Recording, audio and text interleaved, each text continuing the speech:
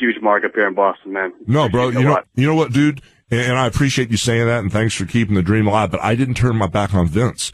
What you need to exactly. That's what I'm trying to say. I mean, there are a lot of people out there online and everywhere else think you did, and, you know, the real fans of yours and the real fans of wrestling know that didn't happen.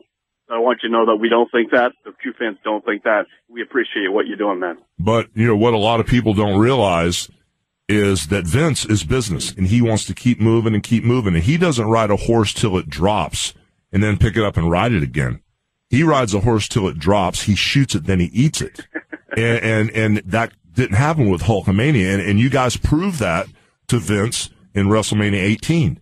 Because when I was postured as the worst bad guy in the world and The Rock was getting his break, and he was doing the Scorpion King, and he was smelling what The Rock was cooking every week, and he was the big push, you guys, the fans, showed Vince McMahon and the whole wrestling world that you can't tell you who to cheer for, who to hate, or to take this contrived program. And you guys made a stance and said, you know what, we're Hogan fans. The guy's been through a lot of stuff. He's been out there 30 years trying to keep, you know, kicking, and you guys expressed what was real. And so, you know, I just wanted to let everybody know, just like you know, that this is just business, like Vince said, you know, this is business. That's all it is, brother. And thank you so much for hanging in there. No, thank you, man. Appreciate it for everything you've done, what you're going to be doing. Thanks a lot. You, brother. We got another email here. Jamie in Chicago. I read your book and you got into it a little, but if you can tell me how you feel about your life now. Are you disappointed with any actions of Nick or Brooke? Well, let me take the second part of that question. It's the actions of Nick or Brooke. I'm not disappointed at all. Once you get to know my kids, Nick and Brooke, there's not a bad bone in their body. Nick is just so dialed in. He's so positive, you know. Brooke is so dialed in. She's so positive. I don't want to Bible thump you to death, but they walk in the Spirit of Christ. They're real positive people. And, you know, as far as my life goes, I survived. And that's one of the things, Jamie, that I wanted everybody to know, that times are tough. You know, people are losing their jobs. You know, homes are going up, you know, being foreclosed. You know, Obama came in and a lot of things aren't happening like we thought they would happen. And what I found out, you know, you got to survive the lows and ride the highs, you know, and I had 2 tough years. I lost everything. I financially, you know, lost everything over the last couple of years. You know, my family totally got pulled apart. You know, I actually sat in my house when I totally bottomed out, Jamie, when I went home and all the house was empty. There were no clothes in the closet. The dogs were gone. I actually sat, you know, in my bathroom, you know, drinking a bottle of rum, eating Xanaxes, and I put a gun to my head for 2 days, brother. And I survived that. And I decided I had to make a choice, to live or die, to be happy or sad, to be in a good mood or a bad mood. I snapped out of it. Layla Ali called me. She kept saying, I love you. You know, we miss you. You left American Gladiators. We've never seen anybody so depressed. We're so worried about you. We haven't heard from you. I had Bubba call me. I bullshitted Bubba on the phone. Oh, yeah, everything's cool. You know, everything's cool. I had Steve Chapman call me, a buddy of mine. I bullshitted him. Oh, yeah, everything's cool. But they knew stuff was going on.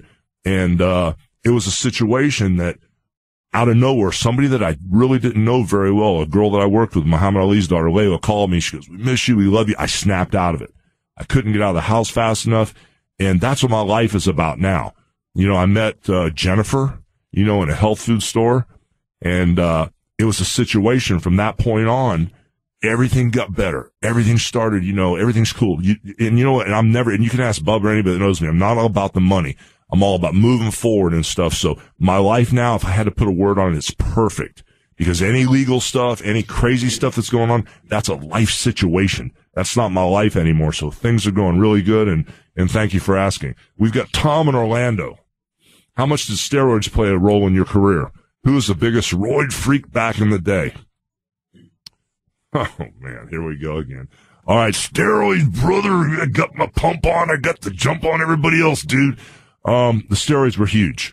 You know, it was a situation that when you wrestle 300, sometimes 400 times a year, twice on Wednesday, twice on Saturday, twice on Sunday, you get hurt, you tear muscles, you get beat up, you get bruised, you land on your tailbone, you hyperextend your elbow, you smash your wrist, things swell up. Steroids were legal. You know, it was a huge part in the career. I mean, even if you didn't work out every day and you missed 2 or 3 days in a row, you still didn't lose your swell. It was part of the industry. It was part of the business.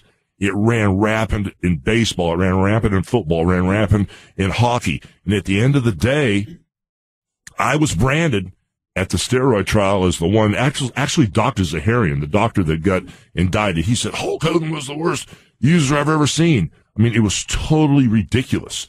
I just bumped along nice and easy. I've always been around 300 pounds. I didn't have to go to some of the extremes, that some of the guys went to. When superstar Billy Graham was running hard, that's when the time where the guys were just running rampant because the mindset was steroids were just as safe as sugar, so everybody's been re-educated. Everybody realizes that, right now, what these things will do to you if they're misused right now, in competitions like baseball, football, hockey, all these competitive sports, the Olympics, the judges, the people that run the teams, the people that run the NFL, they need to make a decision what they're going to do about it and how strict they're going to be. But, thank God everybody survived it. Thank God everybody, basically has been re-educated.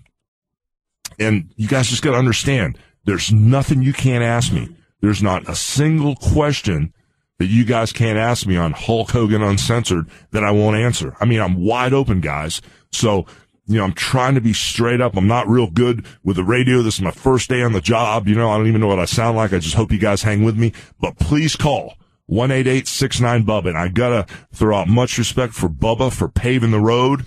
Howard Stern taught me a lesson of a lifetime. He had me jitterbugging, had me scared to death every time I went in there. He kept me on the edge of my seat. He made me realize that it's okay to ask and answer any questions. So that's the form he gave me. Hulk Hogan Uncensored, please call. All right, Jason, St. Augustine, what up, brother? Hey, Hulkster, how you doing? Well, good, brother. How are you? Oh, pretty good. Long-time fan since WrestleMania 2 there. No doubt, no doubt. What's on your mind, brother? Got a question. I was on Fox News the other day, and I found a little tidbit or a snippet that they were showing all the wrestling stars that had passed over the years. And I had seen that Miss Elizabeth had passed away, and I didn't even know that. Yeah, brother, Can you tell us what she was like back then in the days when, you were with Savage? And, was she as sweet as she could be? Well, she was under a lot of pressure, because Mach was real intense. He loved this woman more than life. You could just see it in his eyes. She was his life, and he was, the wrestling business is real edgy. It's real dangerous. And back in the day, especially, during the 80s with all the crazy stuff and the drugs and the partying, Macho was real intent on protecting her. So she was under a lot of pressure because of that and because of the performance standards that we had her doing. I would move outside. Randy would fly through the ropes and knock her on her back. We did so much crazy stuff back in the day that, I have to rate her right up there. And I'm not going to say she's better than Scary Sherry Martel, but she was right up there at the top of the ladder with great managers. Now, if you're talking about box office, she was right up there, number one. Her and Jimmy Hart were number one box office because Jimmy was always on his game. He was always with the biggest stars, and Elizabeth ran neck and neck with him, brother. I hear you. Oh, yeah, I appreciate it. Hey, what do you think of Eric the Midget there? He's a prick, isn't he? Yeah, brother, he's a little stiff. He's just every dog has his day, brother. Eric's gonna meet his own doom here pretty soon, brother. Thank you, bro. Guys, everybody keeps asking me about tough situations for me. I said I really couldn't be stumped by any question here on Hulk Hogan Uncensored, but the one thing that every time you guys talk to me about it, it just drops me and it takes me off my game is when you talk about all the wrestlers that have died, and I just had a list, handed to me. And there's over 100 names. There's over 100 names, of wrestlers that have passed away.